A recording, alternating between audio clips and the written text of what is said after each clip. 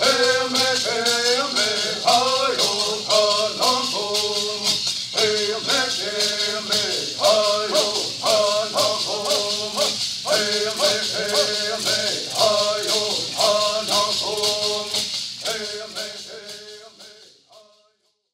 name is Stan Rodriguez. I'm a Ipai Kumeyaay from the Santa Ysabel Band of the Ipai Nation. Santa Ysabel is a reservation here in San Diego County, close to Julian. I'm on tribal council. I'm a legislator for my tribe. I'm also a veteran, United States Navy veteran, a Desert Storm vet. I was a sonar technician in the Navy, and during Desert Storm I was visit, boarding, search and seizure. And today here and I also teach here at Cal State San Marcos. I'm a doctoral candidate finishing my doctorate, and also come over here to teach some of our culture. So today what I'm teaching the students here is how to make what we call a hakwin. And a hakwin is an acorn storage basket. We're getting close to October, and October, November, that's when the acorns start falling. This is one of our main crops that we have. So this is a time when families go out, and we all go out together on the weekends, and we harvest acorns, and a lot of good times to spend together, tell stories, and just being together. Just reaffirming our ties to this land. And the hakwin, or the acorn storage basket, is a big part of that. I learned how to do this, make these storage baskets, from my cousin. Her name is Bonnie Osuna. She's also a legislator at San Ysabel. She's the speaker of the legislative branch, so she's the head of our branch of tribal government. And she was raised in a traditional way. She also speaks the language. And this hakwin, or this acorn storage baskets, they're pretty big. They store a lot of acorns. So she told me that most baskets women will do, but these baskets, a man, they prefer men to make them because they're so big, and there's a lot of twisting that goes on. So it takes some time to make something like this. So by her teaching me, one of the things with that is that knowledge isn't supposed to be just kept with one family. It's something to be shared about. This is something we all did. So it's not only just the Ipai Kumeyays that made these, also the Luceños, Cahuillas, Serranos, all the different groups out here. So, and that's what we have here today. So it's nice to come out here and teach the people here part of what's their own culture. And as they learn, they gain proficiency with that, and hopefully they take that home and use that, and revitalize, revive some of the practices that many people have forgotten. This hakwin, or acorn storage basket, is made out of willow. The willows gather about this time, June, May, June, July, August, September. And this one, it has a lot of leaves on it. And the reason why we use willow is because it has natural salicylic acid. Basically what that means is it has aspirin in it. And that aspirin is bitter. So it's a natural bug repellent, and it repels rodents. So what happens is, when we store the acorns there, bugs may try to get in it, but it leaves a bad taste in their mouth.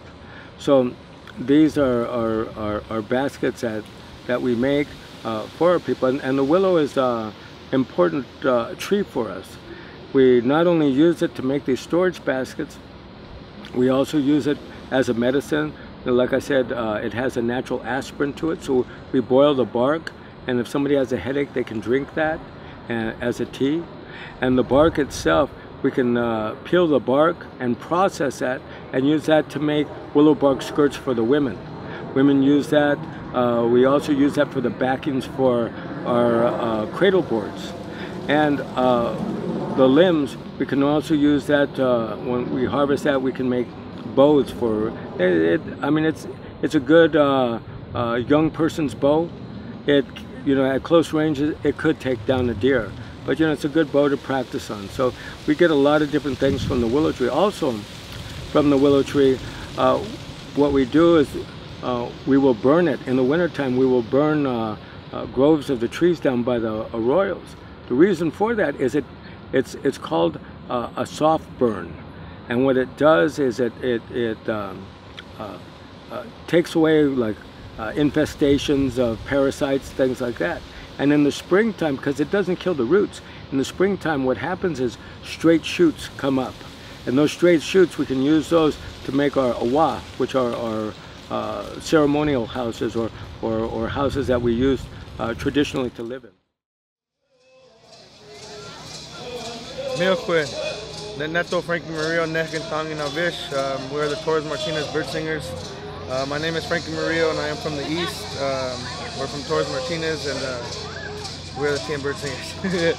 This is Lloyd Duro, Steve Duro, Andrew Stevens, Thomas Torres, Aaron Malone, and Paul Guzman.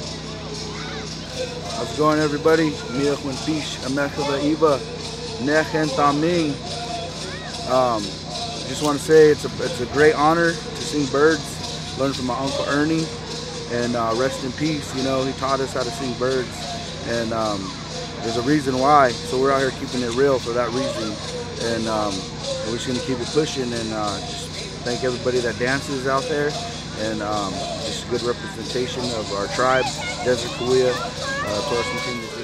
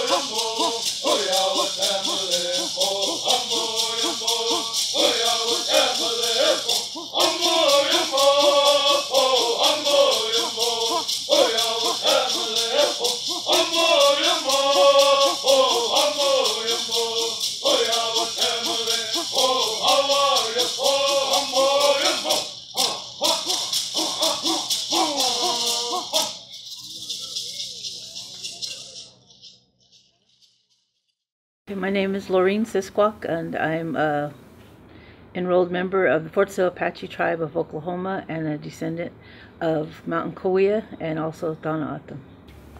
Well, I learned basket weaving in about 1985. I was about 25 years old, and a close friend of mine, Cindy Alvitre, and myself were starting a summer youth program for our Native youth in the Riverside urban community for our own children and other kids that probably their families lived on the, worked at Sherman Indian High School and other, urban Indians in the community. And we knew there wasn't a good source of, passing on culture, traditions, things like that going on and we wanted to pass on some of the things that you know, helped us in our lives and that we felt were important. So we started this Mother Earth Clan summer program.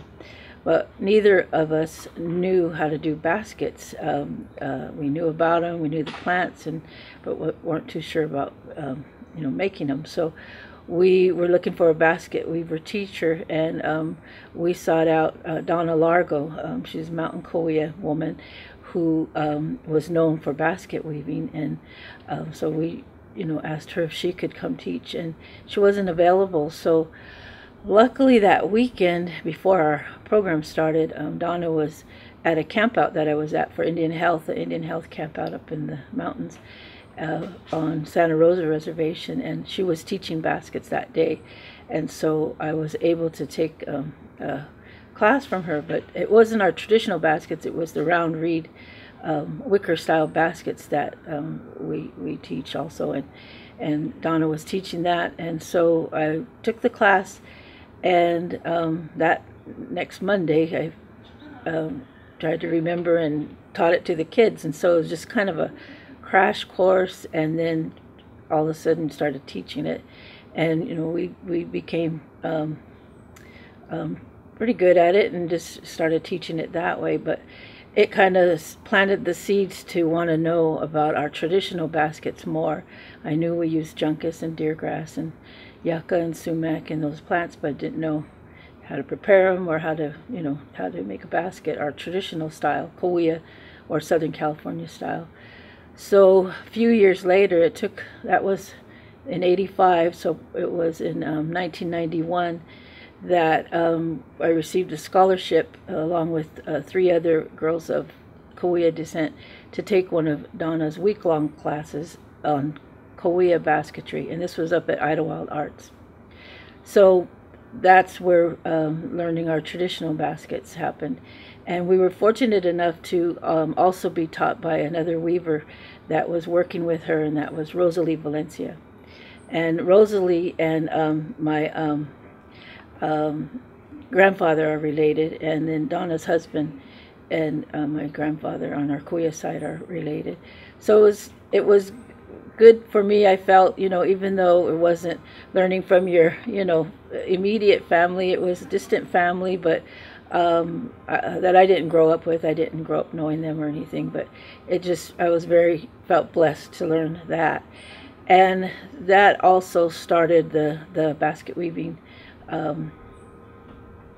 in my life, and on that level of the traditional baskets, because as part of receiving the scholarship, we all agreed that we would pass this on, what we learned, and you know, help with any types of gatherings or other classes and things like that. So we became assistants, you know, helping with that, and that went on for many years. And we just also immediately became teachers of that sort, or assisting in that. And eventually, by the year 2000, Donna had asked us to form an organization to support our Southern California basket weavers, and it was called Nehuatem. And we formed that organization and started having weekend campouts and gatherings. And our first one was in the fall of 2000. It was up in the San Jacinto Mountains, and it was beautiful. It was, you know, people coming together from all the different tribes of Southern California. The one that we're trying to make, because you're using the same materials, but you use different colors to make designs if you want. Sometimes you use this one the same, but some people, they like to do designs, or but we're not making basket caps. And how you wear a basket cap is like this. And I have another one, that's this one, and this one has black on the top instead of this color, and this one has a little, if you look at the shapes, this one has this on the top, this one doesn't. This one's like, this one goes like this. If you can see how it looks like beaded when you look like this, when you look from an angle like that, but you wear it like this. either. But